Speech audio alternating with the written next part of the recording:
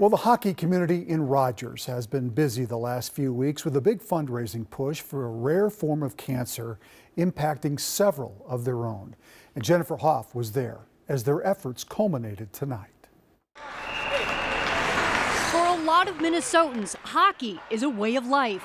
You can start emptying stuff out of the tote. For Carrie Como, It's gone up a couple thousand since this weekend. it's helping to save lives. It's crazy to think. I didn't know what to expect. The hockey mom turned fundraiser is dedicated to raising dollars to fight a rare disease. We were completely shocked. One Rogers player Carter Hoff faced last year. Yeah, I thought it was just like I fell on it or I got hit with the puck or something. I don't know.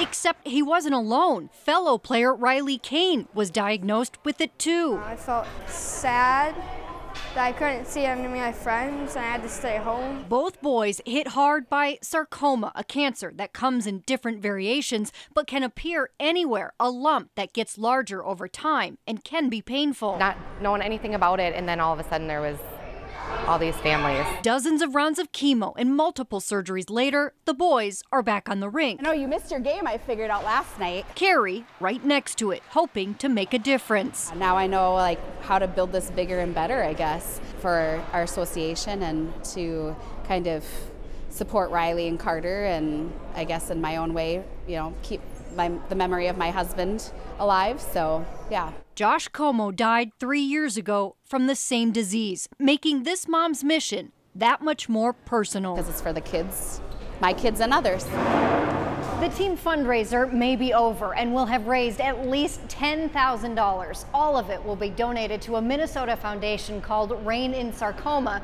that folks can continue to donate to. In Rogers, Jennifer Hoff, KARE 11 News.